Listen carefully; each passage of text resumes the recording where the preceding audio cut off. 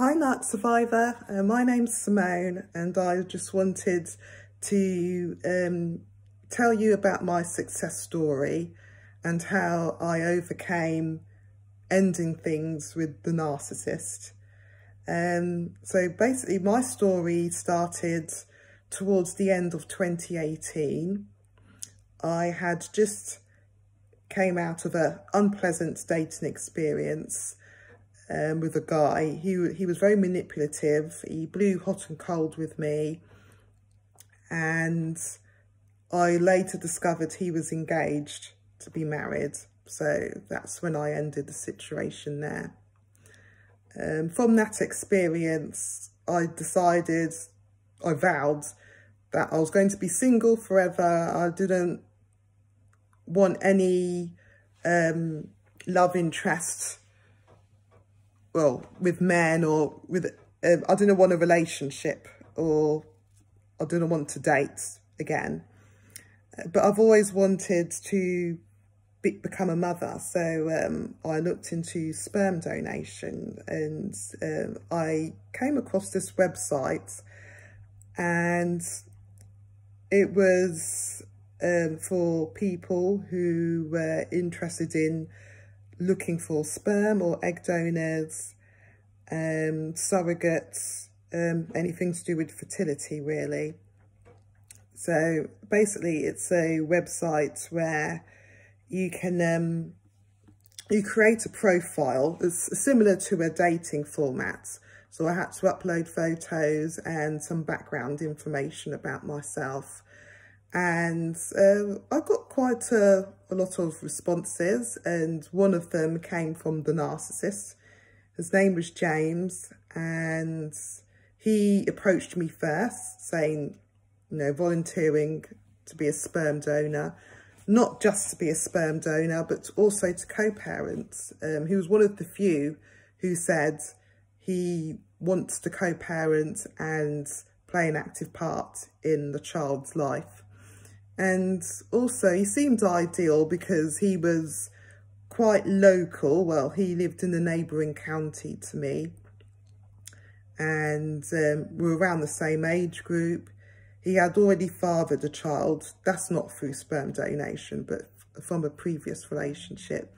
So that gave me reassurance that, you know, we can father children. And he was a homeowner, had a steady job, and he seems very keen to, you know, talk to me, and he left his phone number and said, you know, reach out to him. So I texted him with the contact details he gave me, and I said, you know, thanks for reaching out, and, you know, maybe we could have a chat. He instantly phoned back after I left that message. He seemed very friendly, very full on as well, and was very keen to meet. And we eventually ended up meeting, I think, probably a week later at my local pub. And that's when the love bombing started.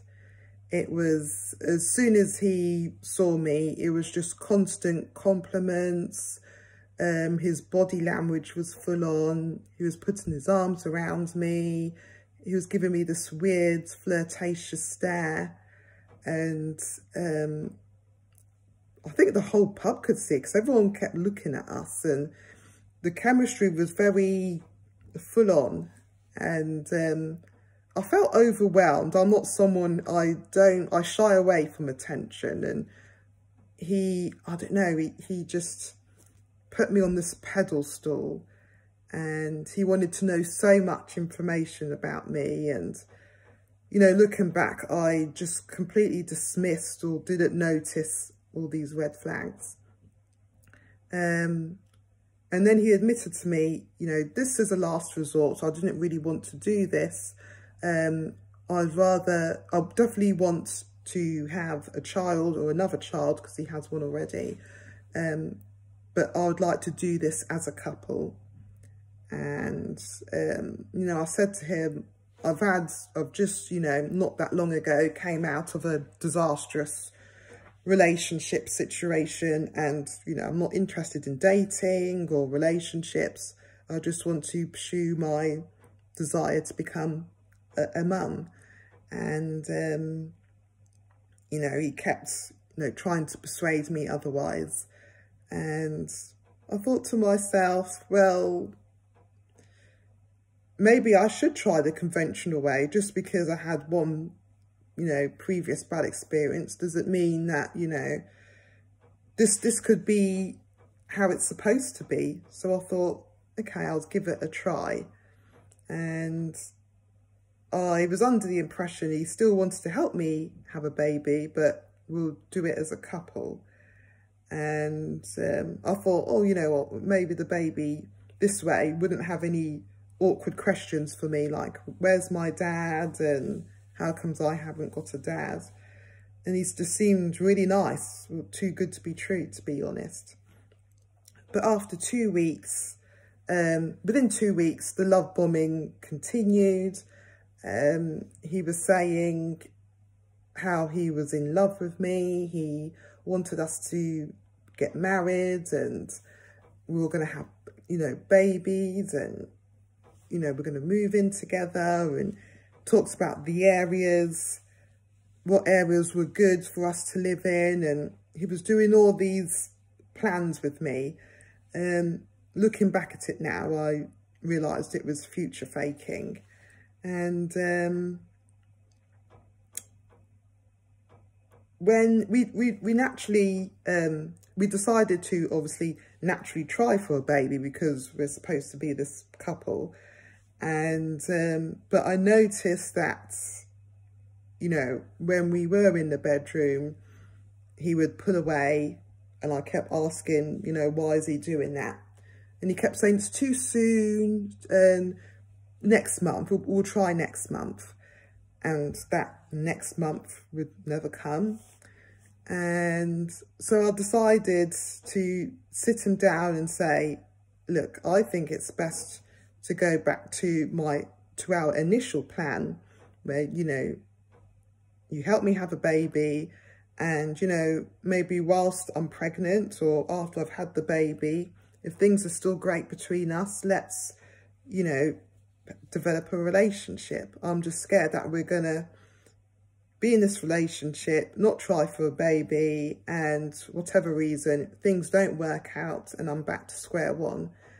And I said, this is really important to me. I never had any intention of being in a relationship with you or anyone. I just wanted to have a baby, and I'm just scared that, you know, things might change between us and I'm back to square one. At least if I have a baby and maybe later we develop a relationship, if our relationship was to break down, obviously that would be, you know, unfortunate, but I'd still would have become a mum. And I believe that's when the devaluing stage started. He was, you know, just saying, no, it will happen. Just, you know, just not yet. Just give me another month. And, you know, as I said, this, you know, next month came and it was the same situation. And I just said, you know, I don't want to waste any time. I don't know. I can't predict the future. I don't know if we're going to last as a couple. I'm over 30 now, so I was 33 at the time, almost 34. And whilst I was still fertile enough, you know, I just wanted to have a baby. And the devaluing stage started, and the love bombing, you know, obviously came to an end. He wouldn't message me constantly like he always did, didn't phone me constantly as much as he did before. If I messaged him, he wouldn't reply back until a few days later. If I rang him, he wouldn't answer the phone, or he wouldn't return my calls, and I'd hear from him days later. And once, we were still seeing each other. So I came round to his house one evening, and literally in front of me, he's there on Match.com talking to other women. And I'm there, and I confront him about it. And he, you know, he had the audacity to deny the whole thing. And I'm sorry, at the I just changed rooms and the camera sort of ran out of time. But yes, as I was saying, he just denied being on the dating sites. And there was just a few more days of him just blowing hot and cold. And I decided to just confront him. I rang him again, as usual. He didn't return my call. He didn't accept the call. So I left a voice message just saying, I've had enough, and I don't think we should bother anymore. And I was trying to call his bluff. I was hoping he would want to mend things and just reassure me, but I never heard back from him. And I think that was the discard stage. I believe I just got stonewalled. He gave me the silent treatments. And I realised that actually I wanted to work things out with him. So I tried to call him and see if we could sort things out. But again, he was just ghosting me. So after a couple of weeks, I got the hints. I was heartbroken, but I decided to move on. And I was in search of another person who could help me, another sperm donor. And I came across a really nice, reliable person. He didn't take advantage of me. And on the first attempts, I fell pregnant. And I made the silly mistake of messaging James to tell him the news. And I think that was when the Hoover attempt started. He rang me straight away, kept saying I moved on too soon. He still had feelings for me. And just, he wanted to meet up. So I then blocked his number when I realised I made a mistake getting back into contact with him. He would ring multiple times on no caller ID because I blocked his number. Then when I wouldn't pick up, he would leave messages on Facebook. It got to the point where I had to call the police because of the harassment. And even then, he would still message me from like a different number and say that I was crazy, I was unhinged, I was unstable. I'm not sure how he came to that conclusion. And it got to the point where I started questioning, am I the narcissist? Have I done something to make him treat me the way he treated me? So after that, I just changed my number, and so far, up until this day, I've enjoyed my new baby, who is 4 weeks this week. I've taken this time to heal, and yeah, unfortunately, it took me to get the police involved, block his number and change my number just to get him out of my life. So I'm completely no contact with him now. And I'm just taking the time to heal. Never say never, but I have no intention to pursue any relationships. But if I do in the future, I'm aware of the red flags and I never want to go through that experience again. And, I'm able to differentiate between a healthy and an unhealthy relationship. I don't dislike James. I just pity him. He's always going to be stuck in a rut. He can't self-evaluate. He can't look within. He can't look from within to find his own happiness.